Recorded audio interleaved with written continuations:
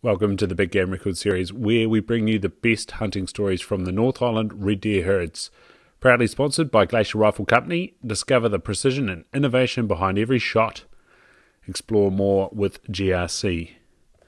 Phillip S. Jennings, Mamaku Plateau, Rotorua 1970. 10 by 8. Lengths of 37 and 4 by 37. Spread of 31 and 2. Span of 22 and 6.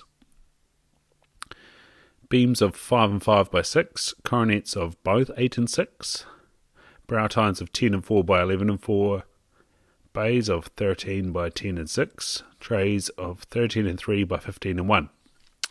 Now where the action happens. Inner royals 9 and 3 by 9, outer royals 11 and 4 by 11 and 6, back tine 16 and 1 by 15 and 6, outer off the back tine 5 and 6 by 5 and 4. Left side has a second outer off the back tine of 2 and 4, a third outer off the back tine of 2 and 4, and both sides have a fourth outer off the back tine on the left of 4 inches and the right of 5 and 5, scoring 8 there. The total is 317 and a half.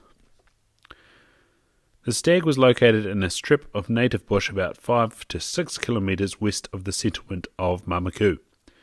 He was accompanied by 5 or 6 hinds and was roaring on a regular basis. Jennings was out pig hunting at the time, and his dogs had taken off in search of the scent of wild pigs. The stag was heard to roar, so Jennings decided to stalk him while his dogs were absent, as he realised they could startle the stag and drive him off. Jennings approached to where he thought the stag was located and began to answer his roars, an action that immediately produced results, the stag coming towards him in investigation of this interloper, which had the audacity to venture onto his rutting ground. The hunter, on the other hand, decided to withhold his replies for fear of frightening the stag off and so losing him. So instead, he took to breaking sticks, an action that proved successful, the stag moving right up to where Jennings was patiently waiting, and a shot through the neck concluded the saga. It has been suggested that those stags on the Mamaku were extremely aggressive and that they could be drawn in by anything sounding like a roar or the sound of an approaching challenger. Worked in his favour there for Phillip Jennings.